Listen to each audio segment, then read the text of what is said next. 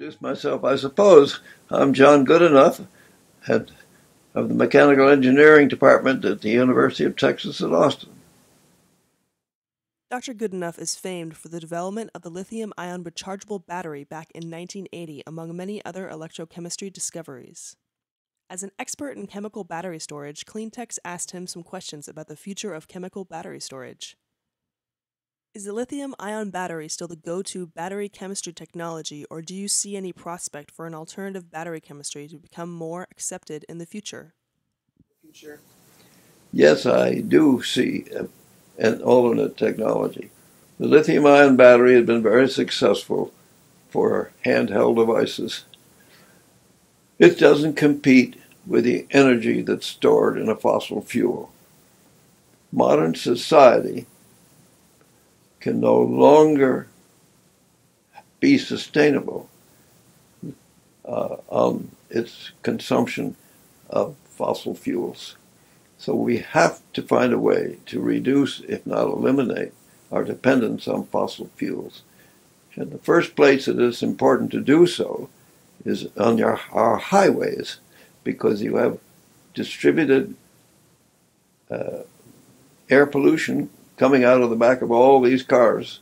And with the growing population and the growing number of cars, and already people in the large cities choking to death, it's imperative that we find a way to have clean energy on the highways, and that means an electric car.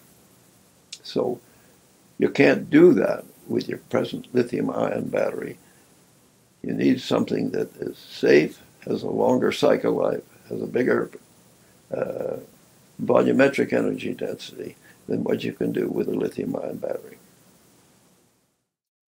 What specific applications for energy storage have the most promise to achieve mass adoption and economies of scale in the next 5 to 10 years?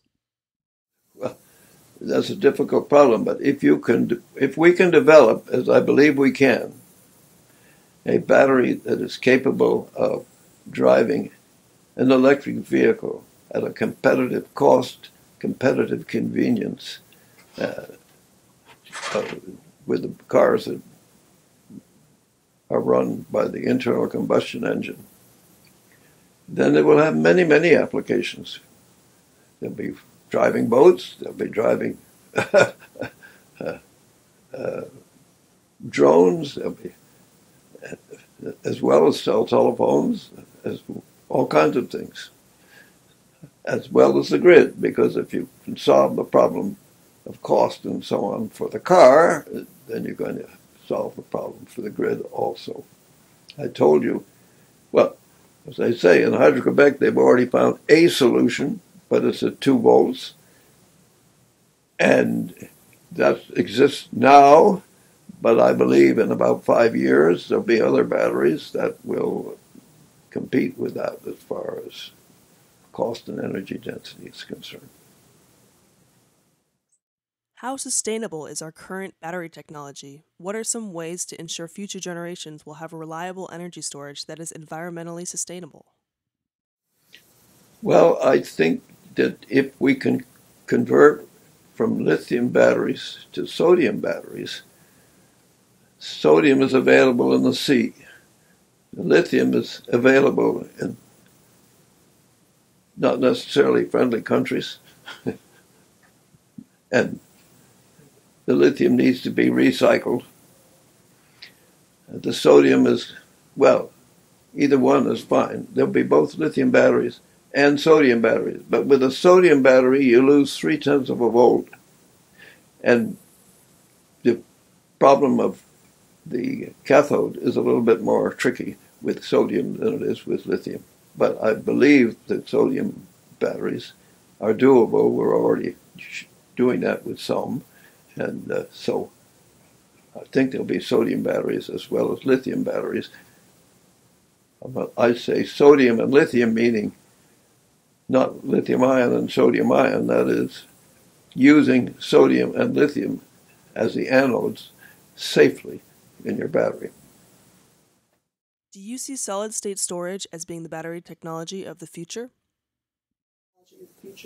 I believe that the solid-state storage will be. Undoubtedly, there'll be many different batteries. But I think large-scale batteries, at least for driving cars, will need to have a solid electrolyte. And I think people will be surprised at some of the different things we're able to do with these solid-state batteries. You recently celebrated your 95th birthday. As a world-renowned scientist, a World War II veteran, and a man who's witnessed great changes during the 20th century, do you have any words of wisdom for our viewers? As scientists, we're desperately trying to find a technical solution for our human problems here this century. And unless we learn to make some wise moral decisions and have some moral leadership, we're not going to make it. Thank you so much for your input and time, Dr. Goodenough. Be sure to follow CleanTX for more news and updates on the clean tech industry in Texas. Guys. Yeah.